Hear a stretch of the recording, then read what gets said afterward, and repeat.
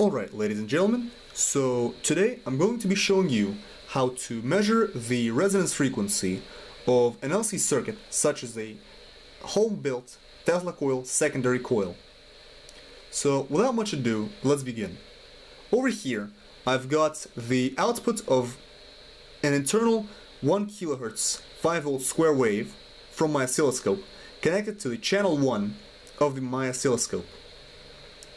So as can be seen, it's working just fine and there's a 50% duty cycle. And the frequency is 1 kHz exactly. So what we're going to want to do is we're going to want to either use the internal pulse generator or a home-built pulse generator, as I'm going to be doing. My circuit is based around a 555 timer and it's producing like a 1.7 kHz square wave. So what we're going to want to do is we're going to want to connect our test LC tank circuit, such as the secondary coil, to the output of the square wave generator.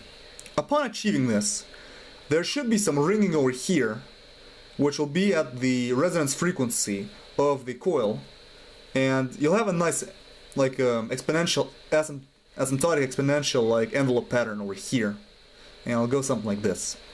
So without much ado, let's start. So let's disconnect the oscilloscope from our internal pulse generator. Let's connect it to my home-built pulse generator.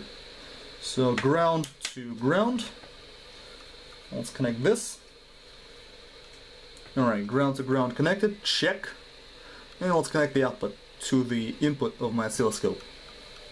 And if everything is done correctly, you should be seeing a nice square wave appearing right about now somewhere. Uh-oh.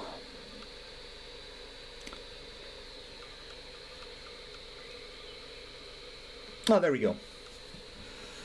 So very important, kids, check your connections, and if anything doesn't work, first rule, check connections and voltages.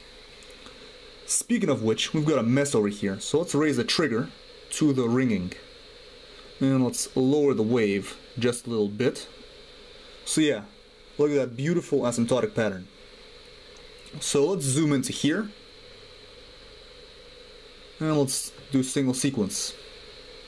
Alright, now let's slide over the waveform so we can tell the frequency. So let's do horizontal, I'll slide you over.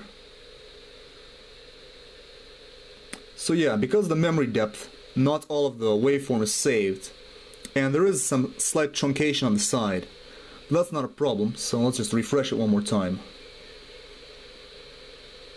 For some reason it's not outputting to the computer really well. Ah, there we go. Okay, so let's slide this down a little bit.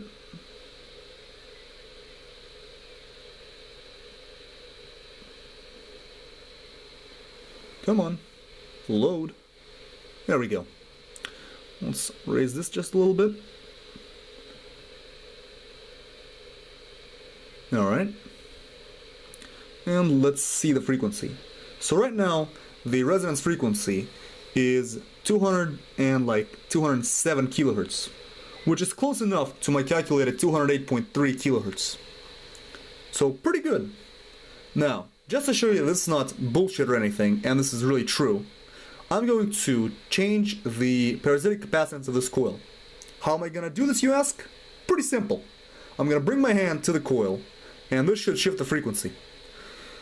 Specifically, the frequency will shift down because I increased the capacitance. So let's give this a shot. And here's my hand.